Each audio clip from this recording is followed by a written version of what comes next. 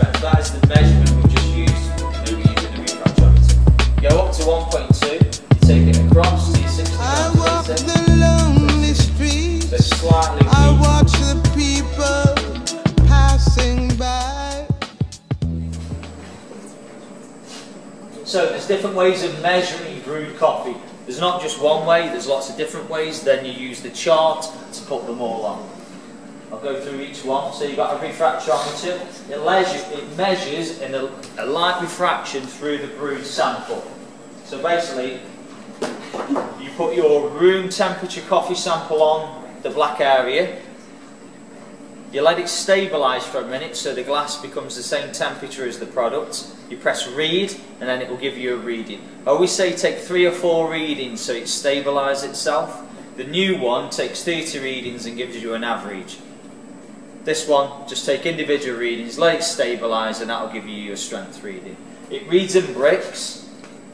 If you're using a bricks reading, it converts it for you by XXX. What that XXX is a bricks reading is a TDS reading is 85% of a bricks reading. Yeah? So if it's 1 bricks, it's 0.85% strength TDS. Like most things in the world today, it's got iPhone software as well. The iPhone software is nice and portable, but I personally like using the graph. I like to see it on a graph. So, hydrometer. I've never used one of these personally because they're not very portable. It's a glass tube. One end is a weighted lead shot.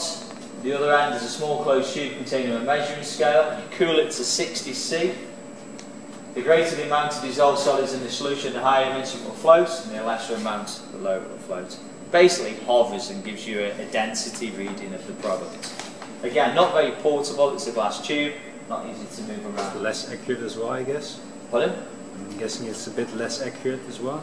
Probably because it's really sensitive on temperature, so you have to have it exactly at 60 C. And when we used to use TDS meters, it's very difficult to cool a larger sample to a stable temperature.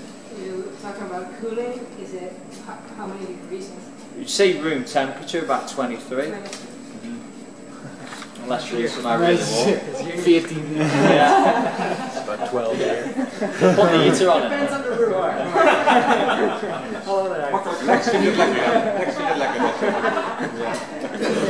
Okay, the drying method. You take a sample of brewed coffee, so your brewed coffee, you filter out any undissolved solids. So if you're using a filtering method that allows any oils or undissolved solids on, you have to filter them out.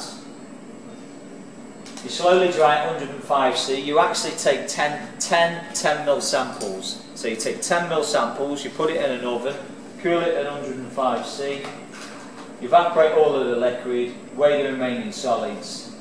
The solids as a ratio of the sample will give you your strength reading. You take 10 so you can get an average as well. If you only take 1, there's obviously a margin of error. What's interesting is all of these devices again go on the graph. They all use the same graph. TDS meter, which I think you guys used when you did your course. TDS meter. It's portable. It works by measuring the ability to conduct electricity through the 2 prongs. Converts to a TDS using the assumed ratio of ionized solids, but you must make adjustments for the unbrewed water. What that means is you calculate your gross beverage strength, so you take a brewed sample, you cool it to room temperature, about 23 degrees, you put in your TDS meter, you take a reading. It may say 1600, so that's 1600 parts per million. Then you need to take a sample of your water out of your machine, you cool that to room temperature, you pop it inside, take a reading, may that say 400. So you take 400 from 1600, we give you a net beverage strength of 1200, which is 1.2 on the graph. Not as accurate because obviously if your samples are slightly different temperatures, it will give you slightly different readings. It's about 30% less accurate than a refractometer. So a refractometer is obviously a lot better. So, if we have 60 grams a litre, don't look at your notes, only look at the screen because you've already got the printed version. So, 1.2% strength. How will the coffee taste? If you look at that. This is allowing you to look at the graph and try and use the graph if you can see it. You see it close enough or not? So it's 60 grams a litre. So you go find your 60 grams a litre, which you probably all can't see. So 60 grams a litre here. Then we've got to find 1.2% strength. That is the measurement we've just used, maybe using a refractometer. Go up to 1.2, you take it across to your 60 grams a litre, so it's here. So it's slightly weak and underdeveloped. Weak and strong are obviously subjective, so we try and look at, is it underdeveloped, is it overdeveloped? Is that totally independent of contact time? I mean, contact, right. There's lots of variables on it. Contact time will be one of them. Right. Yeah, grind size, contact time, temperature, turbulence. Oh, but the strength will go up as well if I would increase the contact time. Yes, it will. Oh, okay. Yeah, the longer you brew, the more you pull out. Oh, yeah, but if you brew too long, you pull less out. Right. Because the bed flattens. If the bed's flat, you'll under extract. So there's a certain tipping point when you have to stop. Right. So what is the extraction? I don't know. So if you got 1.2, 60 grams a litre, take it across to there, take it down, just over 17% extraction. What's the window? 18 to 22. There you go. What's the most? 30.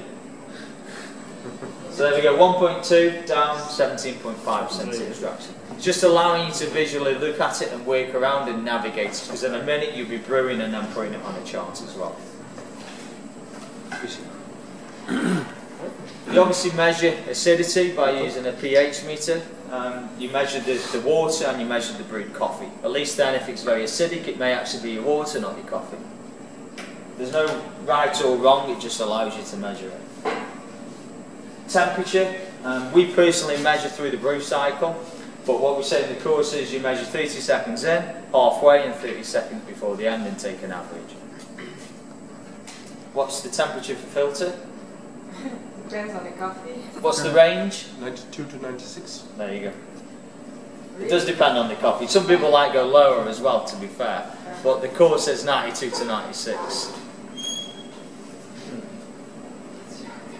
So, brew analysis worksheet. What it allows you to do is just record data, that's all. So, it allows you to record all of the data from the name, coffee to water ratio, your brew times. You've got your total brew time, which is from when you press start to when it ends to a drip. You've got your water cycle time, which is from like the spray head to the stop of the spray head. And then you've got a drip time, which is when the spray head stops and it drips through the remaining coffee. Do you pause at the moment you see the drips coming? You hold when the drips are coming, or you wait until the drips? Wait till it dries out. Okay. Yeah, wait till it's, so it's obviously less messy, but Yeah. let it drip out and then take it away. You also measure the strength, so if you're using a refractometer, that'll just give you your net beverage strength or your net coffee strength.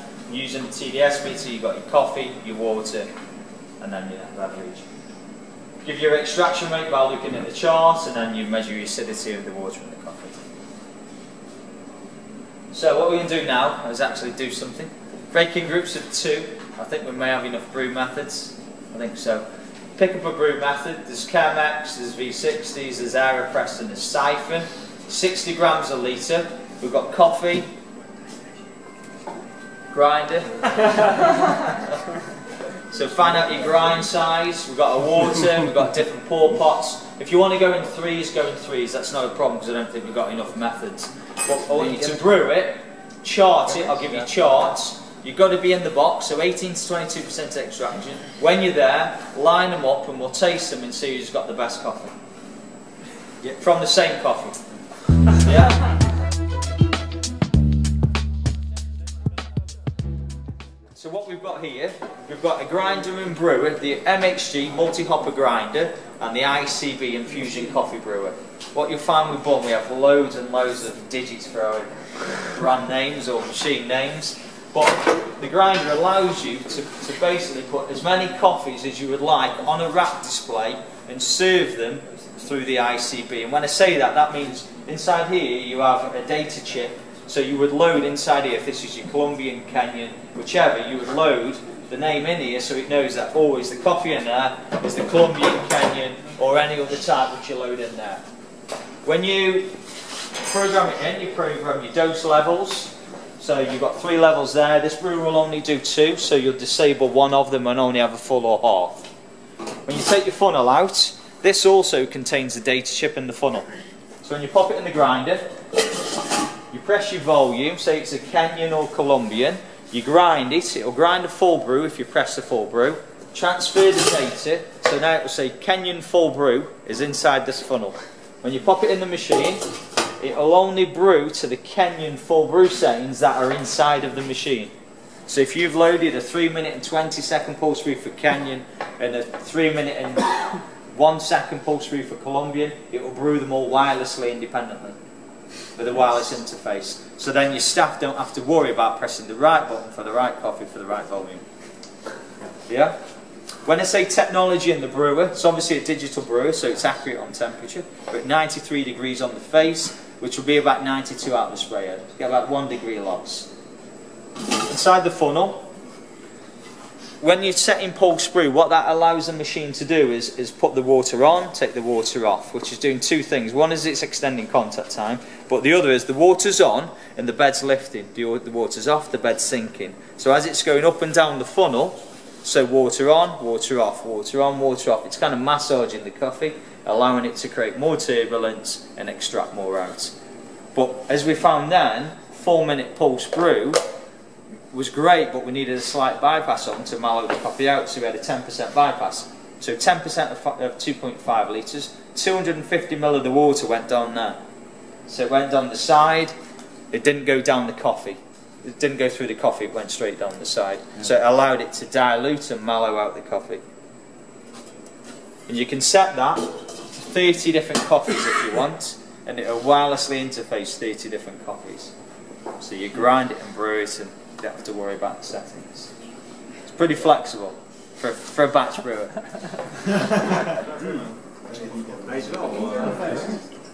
Pulse brew, easy pulse, yes.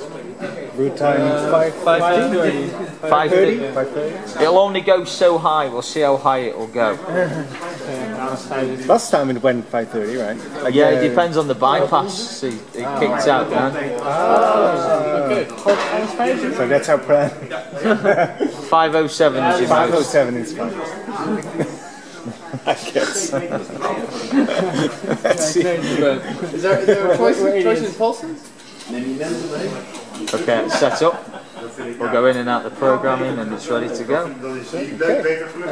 Got your thermos, your coffee. Yeah, the taste. Can't stick your own as well. I just mentioned about the hot water boiler, guys. I didn't. Heren, dames. Sorry, guys. Hanks just mentioned the hot water system. The hot water system, if you notice it says 200 here, it's in Fahrenheit, you can change that to Celsius. The nice thing with it is it's an atmospheric boiler, and what I mean by that, it's not a pressure vessel, it vents, but it actually will allow you to go up to 100 degrees, because it measures the steam output. So it's an atmospheric boiler at 100 degrees. Surprisingly, it does 80 litres of water an hour. You wouldn't think it because it's so small, but it does 40 litres immediate draw off and 80 litres an hour. You fill your bath with that. 40 litres immediate draw. 40 litres immediate draw off. Okay. Just the way it fills and the amount of power going in, it allows it to recuperate. How big is the boiler inside? It's the full size of the tank. I don't know the exact capacity. It's probably, if I had to guess, it'd probably be about 9.5 litres. So there's not really a lot more to say. It's fully adjustable on the face as well. Obviously going up temperature's easy. If you want to go down temperature, you've got to draw off. It's a little bit harder. It's all thin chillage. You'll lose 2 minutes. Zo moeten we op de zus maken.